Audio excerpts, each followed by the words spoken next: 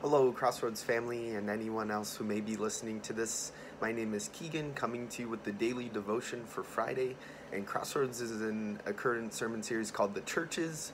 And this past Sunday, Pastor Paul taught on how the church is sent out and how we're called to not just be a church that goes and worships, but we're called to be the hands and feet out in the world and be the hands and feet of Jesus to share his amazing good news with the world. And the reading comes from Acts chapter 1, or Acts, excuse me for the volume, Acts chapter 13, 1 through 3, and it reads, In the church at Antioch there were prophets and teachers, Barnabas, Simon called Niger, Lucius of Cyrene, Manaen, and Saul. While they were worshiping the Lord and fasting, the Holy Spirit said, Set apart for me Barnabas and Saul for the work to which I have called them.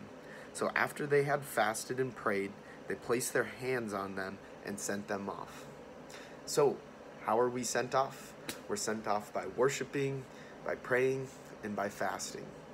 And in other words, a way I would like to look at is our horizontal relationships, or our ability to be sent out and witness to others, and the ability to be a powerful witness to others, and how fruitful our ministries would be, if you will, all stem from our vertical relationship with God. So our vertical relationship with God needs to be right first. We start out with the worshiping, praying, and fasting, and then we're well equipped to work on those horizontal relationships of bringing Jesus to others. And also just from a practical standpoint as well, not necessarily witnessing in general, but when our vertical relationship is healthy and we are spending time with God and thriving in our relationship with Him, our horizontal relationships are just going to be healthier and more productive in general, because we have that mind and heart of Christ on, and we're not looking to get or receive things from others, but we're looking to give and be a blessing to others. So another verse, we talked about it in the start of the sermon series, is kind of the most popular Acts verse, is Acts chapter 1, verse 8. And it states, But you will receive power. And Pastor Paul taught on this. He mentioned how the word power is a Greek word, dynamis, and it's actually where we get the word dynamite. So God's calling us to be dynamite in the world, if you will, or those fireworks.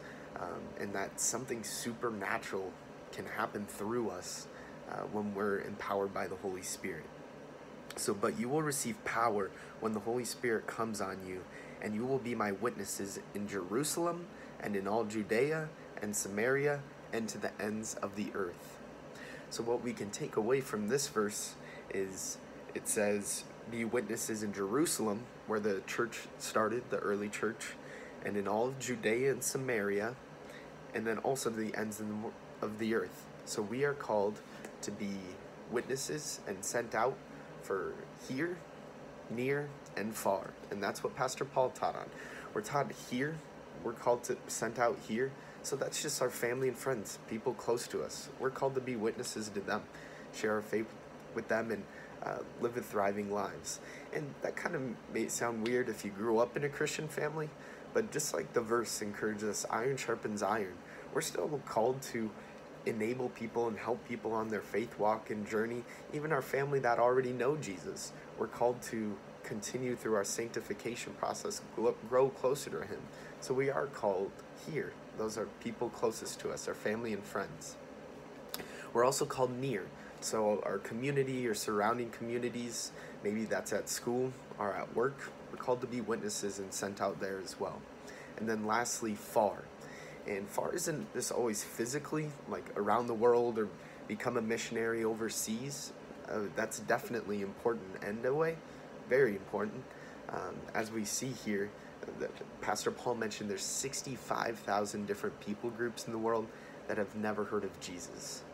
So that's something we should definitely consider, of becoming a missionary and going overseas if that's what God's laid on your heart. But it's not always physically. Sometimes Pastor Paul taught on as well how it's not always physically, but sometimes those closest to us in terms isn't location, but it's those other barriers, if you will. whether it's emotionally, sociologically, culturally. We have those different barriers that make it hard to navigate, and even sometimes people closest to us in location really are far from us because of those other barriers. But through God, all things are possible in prayer, and even sometimes those that are closest to us that really are distant because of those other barriers, we can still break through those because of God's grace and His with His help. So, lastly, too, we are called, like Pastor Paul mentioned, those 65,000 groups that have never heard of Jesus. We're called to support them in numerous ways, even if we're not called to actually be sent out and go there physically. We can support them financially, we can support them through prayer, and also through technology, and building relationships that way, and actually praying with them physically of other missionaries you may know overseas right now.